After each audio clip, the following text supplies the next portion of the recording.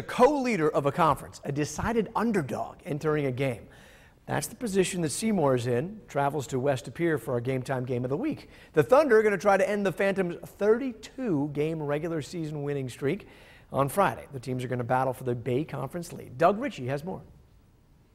Seymour has met every challenge this year, but Friday's test at West De Pere is going to be a little bit different, and the Thunder believes it's ready.